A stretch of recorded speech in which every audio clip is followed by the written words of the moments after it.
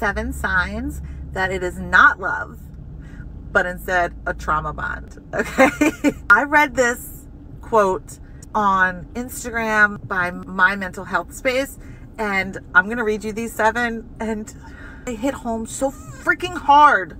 Number 1, you justify their behavior. I know they do this and they're mean and horrible this way, but they're also so great this way.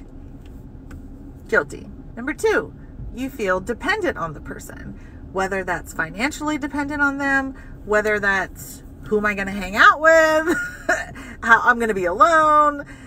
Guilty. Number 3, you suffer in the relationship.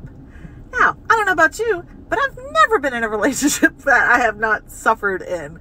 So I just think that that's normal and that's the way it's supposed to be. I didn't know. Okay, guilty. Number 4, you lie for them. So it's kind of like number 1, you justify their behavior. So you keep all the secrets of their abuse. Oh, they called me this, they did that. You don't tell people because you know it's abuse deep down inside, so you don't want to hear it from other people. Guilty. Number 5, you think that the abuse is your fault. Well, it's because I said this thing that triggered them,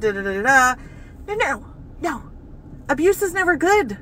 It's never good.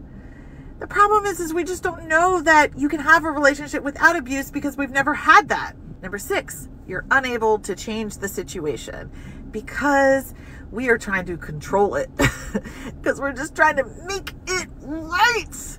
And it's not our responsibility. That's codependent. Guilty. Number 7, you fixate on the good days and try to justify like, okay, but it's still good this way. Oh my God, I'm so guilty of this. We use those good days as proof that they do care. But is that enough? No. Before I go into a shame spiral, I'm going to just sit here and try and give myself grace. That's all I can do at this point.